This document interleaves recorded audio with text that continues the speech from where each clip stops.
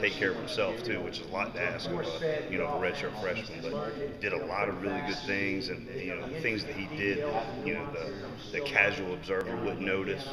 That we know he was on point with everything. So I was really happy with him. Well, just having a guy like Matthew Wells all over the place, Right. doing. I mean, Yeah, a hybrid kind of guy. You like that sure. kind of guy? He had a great game.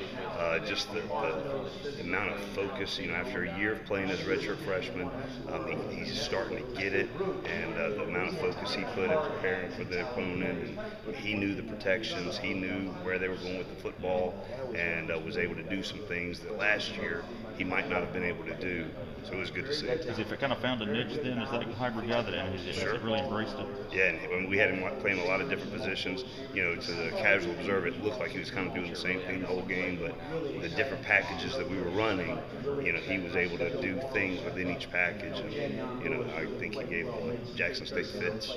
Yeah, what did y'all decide to put him in there instead of saying go with McKinney at middle?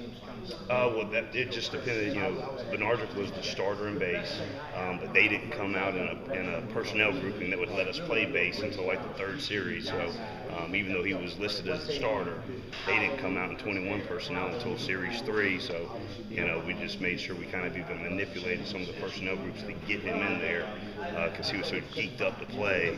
I didn't want him to sit on the sidelines for 3 or 4 series, ready to get that opportunity. Unless y'all had an idea they were just going to throw the ball. Sure. Right. It was nice to have somebody with his length in there, because on Matt's pick, Orlando comes in and causes the bad throw. So it was good to see those guys play.